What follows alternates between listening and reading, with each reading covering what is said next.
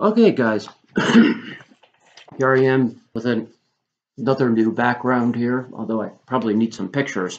So, I've been going through the essential tropes in these videos, sort of talking you through what the different ones accomplish in a poem. And to keep in mind, these tropes apply to like any of the writing that we'll look at. And also to remind you, I have a nice handout from in week 3 that defines all these terms too. So if you like, you don't have to madly write down everything I'm saying because it's all there for you to refer to, but I just think it'd be helpful to talk them through. And so far we've looked at simile, metaphor, and metonymy. And today we're going to look at personification. Keep in mind that really all these tropes are kind of a form of metaphor. I mean, metaphor has its own function as a device, but since they're all comparisons really between literal and figural language to create new meanings, they're all sort of metaphorical. So, all right, personification, you might recall from high school. It's kind of a popular one they teach in high school. A definition of personification, guys, is when you give human attributes to inhuman things, okay? So anything that's inhuman that you project human descriptions or attributes or qualities onto, including animals. In fact, if you give human attributes to animals, that's known as anthropomorphization, but we'll just call it personification because anthropomorphization is a kind of a pain to spell. So personification is just fine for our purposes. So to give an example of personification, let's look at the first stanza of a poem that I had you guys read last week and that we'll be discussing in class probably or in a group discussion at some point. It's Wordsworth's poem, I Wandered Lonely as a Cloud. And it's a kind of hippy-dippy nature poem, but a lot of students end up liking the poem. It's a good poem. I'll read the first stanza of the poem, and you can just listen to the description of the daffodils in this stanza. Okay, so it goes, I wandered lonely as a cloud that floats on high over vales and hills, when all at once I saw a crowd, a host of golden daffodils, beside the lake, beneath the trees, fluttering and dancing in the breeze. So this is a nature poem, obviously, and poems about nature almost always use personification because it's a classic way of bringing a human connection between the natural world and human experience to give human attributes to nature. So let's look at the stanza. Notice in the stanza how the daffodils are described. They're described as being a crowd, as being a host, and they're being described as dancing. Now also recognize these are human attributes, right? Flowers don't form a crowd. Flowers don't have a host, and flowers, as far as we know, they don't dance. So fair enough. So we've got the human attributes down, but that doesn't really get us that far. We just know Wordsworth is giving human attributes to the daffodils. So remember the rule of thumb. You have to always sort of try to figure out what is the poet implying by this comparison, by making this personification. What is he implying in this poem? In other words, why is the poet saying that this field of daffodils is like a crowd that is dancing? And notice what I did there. I turned the personification into a simile. That's kind of a nice little trick to help you see the different realms that are being compared. So if you have personification, you always have something that's not human being described with human qualities. Really, it's kind of like a comparison, metaphor. Something is like something. Okay, so the daffodils are like a crowd that has a host that's dancing.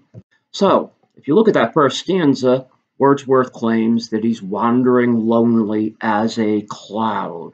Of course, that's a simile. But what might Wordsworth be implying about his flying state when he stumbles upon a crowd of dancing daffodils? Well, use your associative skills of interpretation. What do you associate, for instance, with a crowd? that has a host and that's dancing. So a dancing crowd, it has a host. Sounds like a party, doesn't it? I mean, that's what you have at a party. People dancing, a host of the party, it's a crowd, which, by the way, you guys aren't supposed to be forming crowds during the pandemic. Just got the video from President Patillo. Watch that video. Anyhow, so it's a party.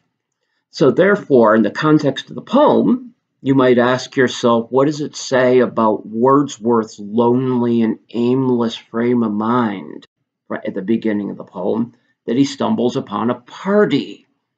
Of course, good reading doesn't just, end at that.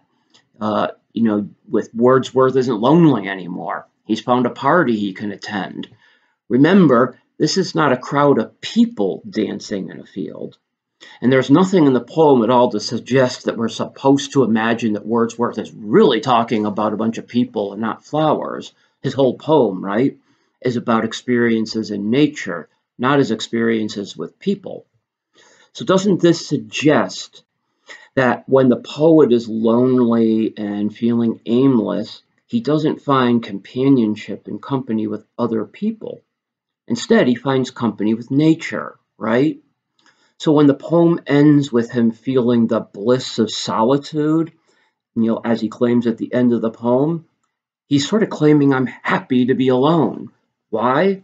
Because he has the better company of the beauty of nature and the memory of the daffodils, and the party and the dancing flowers and all that. They said it's a hippy-dippy poem. So there's an example of personification. So one other term, another trope that is similar to personification that I want to bring up, and that's pathetic fallacy. I know it's an odd-sounding phrase, but it's another form of metaphor, a comparison, and it is somewhat similar to personification, but it's a trope that's used in a very specific and effective way, not just in poetry and literature, but in movies and television shows, and in our own experience in life, actually. In fact, you see pathetic fallacy all the time in movies and television. Pathetic fallacy is a trope in which nature and the environment and the weather are being depicted as empathizing or sympathizing with the human experience. In other words, if we're sad, it starts to rain. Of course, we know in real life, if we're sad, doesn't mean it's going to rain out. Nature isn't recognizing that you're sad and it's going to start raining. But in movies and literature, this happens all the time.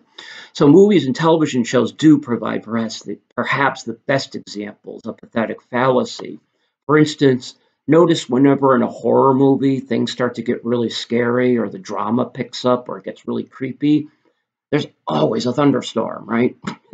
There's always wind howling outside, Or if a movie, wants to depict that the characters are sad or there's a death, I guarantee you it almost always rains. It's always rainy or dark or dreary out.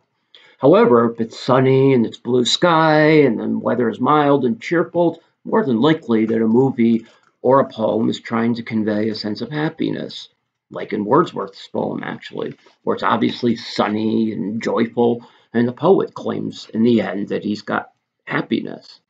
So poetry does exactly the same thing. For instance, in Shakespeare's King Lear, the moment that King Lear starts to go crazy, when he starts to go mad, a big thunderstorm breaks out. But pathetic fallacy isn't just the weather. Consider the atmosphere and the environment of a setting. Like a dismal, run-down, dark, dusty, foggy setting is unlikely to convey a sense of health and well-being. Shakespeare's Hamlet, many of you read, you might remember, begins with a scene in which the two guards are standing in the parapet of the castle in the darkness at midnight, and it's foggy, and both of them can barely see each other, and both of them are anxious and jumpy. Well, the atmosphere matches not only their sense of anxiety, but the sort of darkness and anxiety that permeates the whole movie, the whole play. It'd be very different if Shakespeare opens it, at noon in the sunshine and everything is kind of sunny and happy. No, It opens in the darkness at midnight where nobody can see each other, and not only that, it's foggy out. So here's the deal. Pathetic fallacy is very much a trope, a metaphor. The weather does not, in reality, identify and empathize with us. It does not rain because we're sad. An atmosphere or environment does not change to conform to our moods. It's not dark and foggy out because we feel anxious. It's the way in which we project onto nature or the weather, a mood or an atmosphere to create a kind of sense of tone or to give a certain implied meaning to what the poet or the author is trying to convey. Hence, pathetic fallacy is a way to convey human emotions through inhuman elements. We can learn, by the way, a lot about the mood and viewpoint of an entire literary work by recognizing how a poet or an author depicts the weather or the natural surroundings.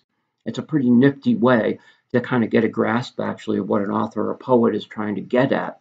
You could easily write a paper about, the tone or atmosphere of a poem or a story based upon the natural setting or the atmosphere or the weather or the environment that the story takes place in.